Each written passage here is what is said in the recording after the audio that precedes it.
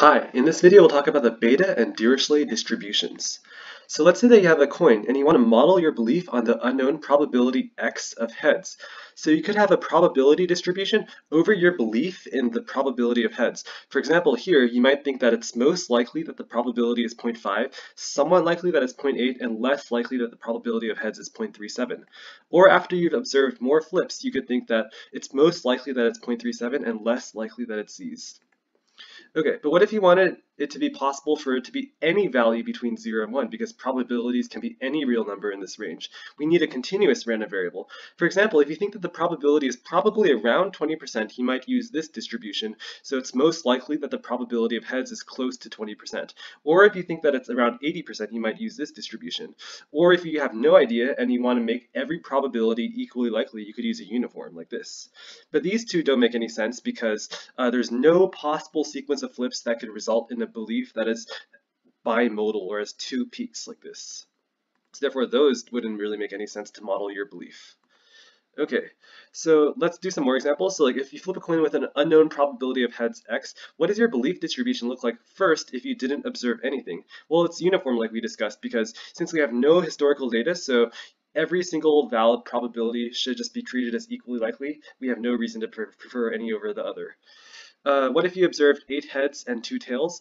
Well, in that case, you'd expect that the probability is around 80% of heads, but you have a lot of uncertainty because you've only seen 10 flips. Like, it could just be that the coin is actually fair, and you just happen to have a coincidence where you had more heads than tails. So it could be like this graph over here. What about 80 heads and 20 tails? Again, you'd expect it to be around 80%, but now since you have more flips, so you can be a little bit more certain in that the probability is probably much closer to 80%. Okay, what about 2 heads and 3 tails? Again, you'd expect it to be about like 2 over 5, but in this case, we've only observed 5 flips, so really the probability of heads could be almost anywhere, so this distribution might be better. Great. Okay, so now we can use the beta distribution, which has two parameters, alpha and beta, to model this, and notice that it's the following PDF. So the first term is just a normalizing constant, not important, it just helps it integrate to 1. And then we have x, which is our predicted probability of heads or success, raised to the alpha minus 1 power. So we assume that we've seen alpha minus 1 successes. And then 1 minus x is the probability of failure raised to the beta minus 1 power, which is the number of failures we assume we've seen. So in general, x is typically the belief distribution about some unknown probability of success, where we pretend we saw alpha minus 1 successes and beta minus 1 failures ahead of time.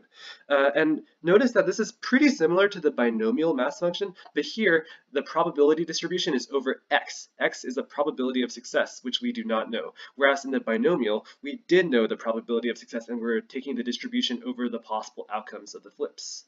Okay, so in this case, the mode, or the most likely value of the probability, is just the number of successes divided by number of successes plus number of failures.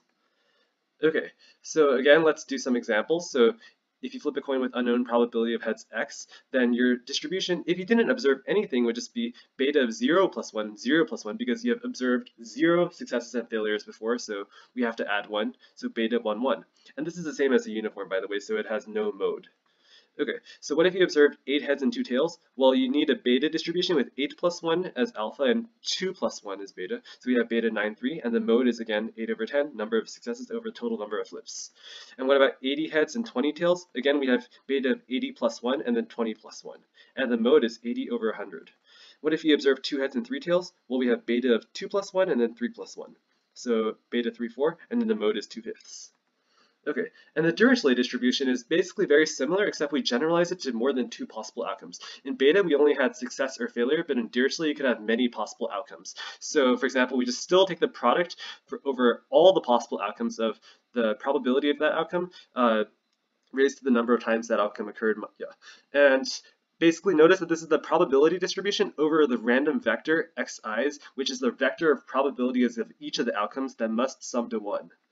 Okay, and this is a generalization of the beta random variable again from 2 outcomes to R, and the random vector is typically the belief distribution over some unknown probabilities of different outcomes, where we pretend we saw alpha 1 outcomes of type 1, alpha 2 minus 1 outcomes of type 2, and etc. And the mode of the distribution is just the vector of the fractions of the number of times each outcome occurred. Thank you.